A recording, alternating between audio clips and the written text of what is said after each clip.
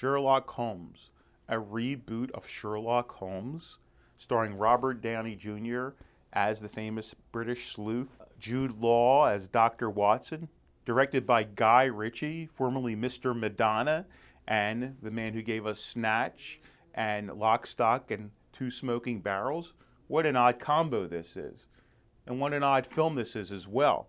Sherlock Holmes looks great. The atmosphere is there. It captures merry old England back in the late 1800s, but something just doesn't quite click for me with this film. Robert Downey Jr. plays the super sleuth, and as I said, Jude Law plays Dr. Watson. They're good friends. They even live together. You wonder if there's something else going on here. Well, what happens is there's a bad guy. His name is Lord Blackworth, and he is killed. He's hung, and he sort of returns from the dead, and members of Parliament are getting knocked off, and it's up to Sherlock Holmes and Watson to figure out why he returned and how they can stop him. Okay, so much for the story. There's lots of action-adventure sequences as you could expect, and it's not before long that this becomes sort of Sherlock Holmes in the Temple of Doom.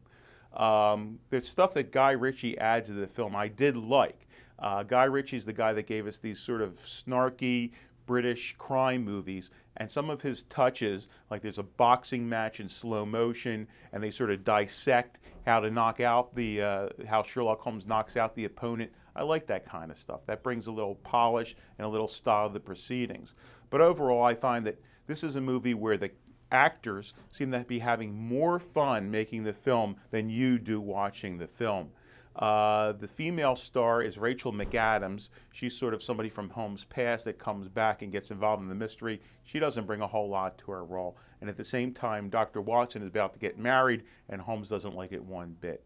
So overall, I would say, and the deerstalker hat is not there either. So they did do some revisionist stuff in this film. Overall, I would say, even for Sherlock Holmes fans, this one is not quite a hit.